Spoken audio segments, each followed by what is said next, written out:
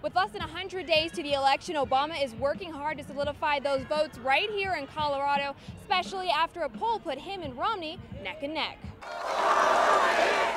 Thousands of people chanting 4 more years welcome President Barack Obama to Colorado College Thursday for his final campaign stop in a 4-city Colorado tour. Mr. Obama using his speech to hit hard on the economy and his plans to strengthen the middle class that include creating jobs and investing in our country. I don't want to outsource, I want to insource.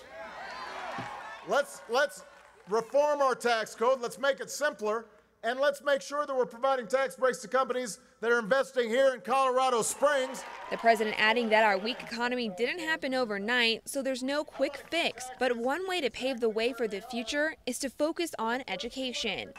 Let's help to provide millions of new slots at community colleges so people can train for the jobs that businesses are hiring for right now. But the big talker of the day, besides the president's plans for the U.S., is how candid Mr. Obama got while discussing Romney's campaign ads, saying Romney doesn't have a plan for the economy. They don't have a plan, and the plan they got, they can't sell.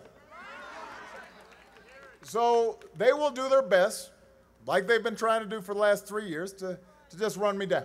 The president acknowledging the fact that he's been outspent in campaign ads in the past, but hoping the American people will help him move forward to another term. Reporting at Colorado College, I'm Sade Malloy, Fox 21 News.